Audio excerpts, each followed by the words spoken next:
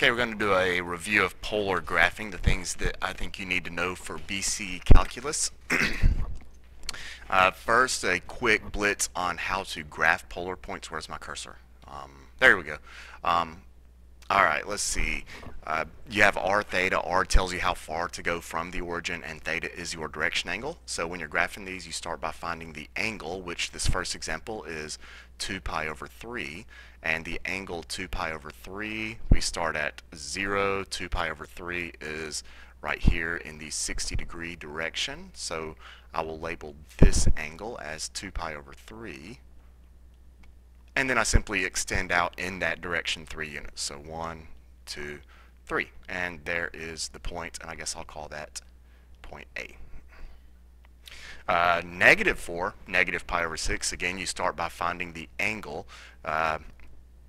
Negative pi over 6. Positive pi over 6 is up here, which means negative pi over 6 is going to be extending backwards 30 degrees. So there's negative pi over 6. Now this one I actually gave you a negative r, and if you end up with a negative r, that means you run away from your direction angle. So I'm actually going to take this angle, extend it backwards, and we will actually run away from negative pi over 6. So I'll actually go this way, 1, 2, 3, 4 units. And that will be point B. By the way, it also turns out that that angle, if you're going negative pi over 6, that's the same angle as 5 pi over 6. And you could have also called point B positive 4, 5 pi over 6. So there are multiple ways you can name the exact same point in polar coordinates. Alright, so there's some graphing. Some graphing points anyway. These are the equations you use to convert between polar and rectangular equations and coordinates. I'm not going to go over any examples of these. This should be a review for y'all. X equals r cosine, y equals r sine. The way I keep those straight is cosine is always associated with the x-axis, and that's going to be a repeating theme in this video. Y and sine are always correlated. In the unit circle, the y coordinate gives you the sine value, so that's how I keep those two straight.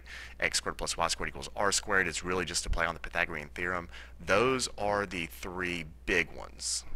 Those are the three big ones. If you can remember those three, these two on the bottom are just offshoots of those. You could divide r sine theta and r cosine theta. The r's cancel to give you tangent theta, and you get y over x. And if you square root both sides, you get r equals the root of x squared plus y squared. So if you could just remember those top three, I think you will be fine. Moving on. Okay, graphing, and this is where it gets a little bit more complex. I'm going to spend a little more time on the graphing. First, the simple stuff, circles. My first graph is, the first type of circle is r equals some number, which is simply a circle centered at the origin with a radius of whatever the number is. So if r equals 4, that means we're just going to draw a circle with radius 4 starting at the origin. Let's see, I want it to be let's do a red circle. And so, wow, that's not quite what I wanted. Let's see, why is it filling? Oh geez, I'm a stupid head. No fill. Ah, geez, hang on. Alright, I think I got my circle working right. So now I'll have a circle. Ah, geez, it's got a white fill. What the heck? It didn't say it was going to fill. Anyway, okay, so it's a circle centered at the origin with a radius of 4. And we'll pretend you can see through that circle. That's quite annoying. I didn't tell you to fill. See, there's no fill color. No fill color. Whatever. All right. Okay, so there's the first circle. That one's pretty simple. Two other types of circles are a number times sine theta and a number times cosine theta. And the way you graph those, sine theta is associated with the y-axis. So if it's 3 sine theta, your circle starts at the origin and then it goes up to 3 on the y-axis. And this is your circle. I'm just going to freehand this one since apparently the circle drawing tool is stupid. Whatever. Okay, pretend that's a circle. But that's what that circle looks like. If it's a sine theta, if it's a cosine theta, same principle.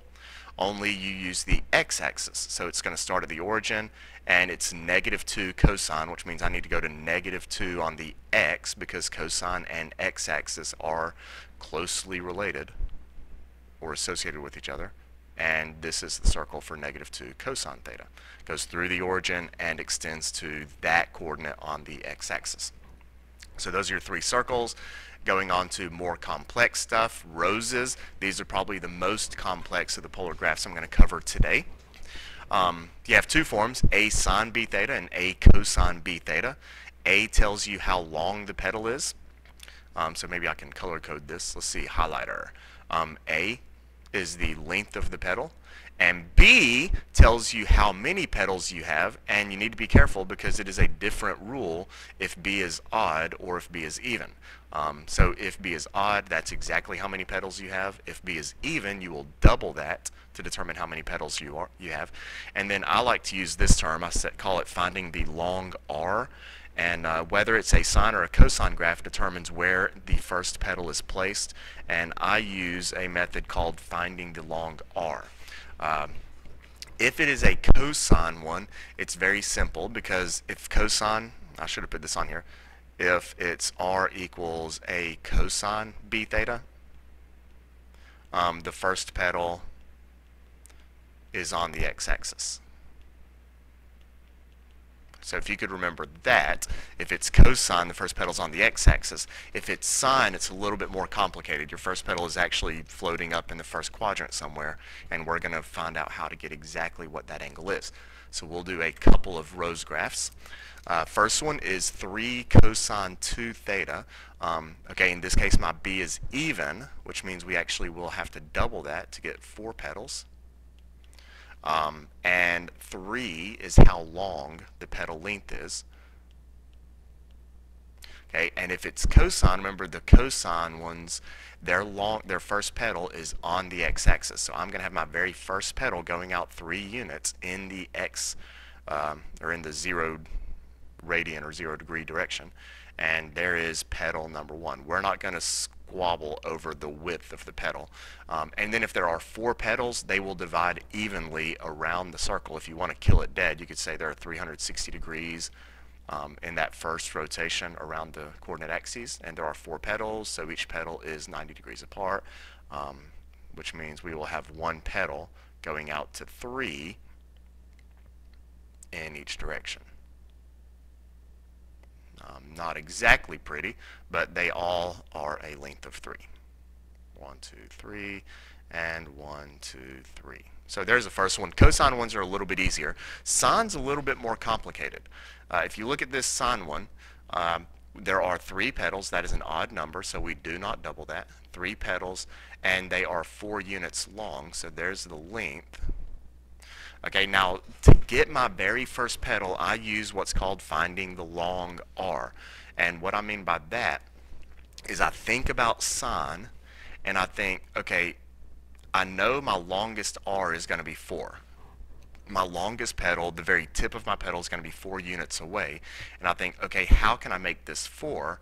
And well, that happens if I can make sine of 3 theta equal to 1. So let's go over here and let's see how can I make sine of 3 theta equal to 1. I'm trying to find that point that's on the very tip of my petal, the longest length or the biggest length of R. And sine of any angle is going to equal 1 whenever that angle is pi over 2. So if I can make sine of pi over 2 equal to 1, well, my angle in here is 3 theta, so really my goal is to make 3 theta equal to 1. And I'm going to have my long R, when you divide both sides by 3, at pi over 6. So I try to find out what gives me my largest R. In this case, that would be 4, and that's when sine is equal to 1. And so my goal is to make this angle, 3 theta, equal to pi over 2, because sine of pi over 2 is 1. So I just kind of killed that dead and repeated myself. But my very first petal, I need to go up in a direction of pi over 6. So there's my pi over 6. And then I need to extend 4 units in that direction. 1, 2, 3, 4. So there is my first petal for sine of 3 theta. Then to get the remaining petals, there are 360 degrees all the way around the coordinate plane there. and there are 3 petals, so each petal is going to be 120 degrees apart. Generally in calculus we don't think about degrees, we use everything in radians. However, in this case it's a lot easier to do degrees. 6 pi over 6 is the same thing as 30 degrees, so if I move another 120 degrees, my next petal is going to end up at 5 pi over 6 right here. And so I will go 4 units out that way towards 5 pi over 6. Kind of an ugly petal, but whatever. And then if I add another 120, see I'm at 150 right now, plus 120 is 270, so my last petal is going to go down 4 units this way. And so there is our graph of 4 sine 3 theta. This one's getting longer than I wanted to. I was hoping to keep this under 10 minutes. Okay, oh well, so much for that. Okay, the last ones, cardioids and limicons, they're in the form A plus or minus B cosine theta or sine theta. If A and B are the same, you have a cardioid, and the general shape of a cardioid is it hits the origin, and it does this general shape. Now, it can be oriented in any way. This could be rotated, that way, where the butt part of it is facing to the left, or it could be facing up or down, but that's the general shape. It kind of comes to a cusp on the origin, and then it loops down and looks kind of like a heart, hence the name cardioid. At least that's how I remember it. A limicon with a loop starts off looking like a cardioid, but then it comes through the origin and comes back and loops like this. And you have 4 points. You have 1 point that gives you the tip of the loop, and a limicon with a loop looks like this. A limicon without a loop, sometimes they have dimples, sometimes they don't, but it's going to have 4 points in each of the 4 directions, and one of those 4 points is going to be a lot closer to the origin than the other 3, and that's going to be this top point in this case. So those are your 3 shapes. I'm very bad at memorizing these rules about A being less than B or greater than B and all that, so I'm going to show you real quick how I do this, and hopefully I can knock this out fairly quickly. Let's start with 2 plus 2 cosine theta. The way I graph these is I remember the 3 general shapes, and I remember the orientation of these 4 points. Notice I highlighted 4 points on each of those 3 shapes. And what I'll do is I will actually make an r theta table. And I plug in to this r theta table the 4 sexy angles: 0 degrees, 90 degrees, 180 degrees, and 270 degrees. And 360 is the same as 0. So here I'm plugging into cosine. Cosine of 0 is 1. 2 plus 2 times 1 is 4. Cosine of 90 is 0, so 2 plus 2 times 0 is 2. Cosine of 180 is -1, so 2 times -1 is -2, plus 2 is 0. And cosine of 270 again is 0, so 2 times 0 plus 2 is 2. And then what I have there is 4 points that I can quickly graph, and I will look at the orientation of those 4 points. So I need to go in the 0 direction 4 units, 1, 2, 3, 4, and I'll plot a point. Then in the 90 degree direction, 2 units, 1, 2. In the 180 degree direction, I don't go anywhere, so I'm going to stay right at 0. And then 2 units in the 270 degree direction.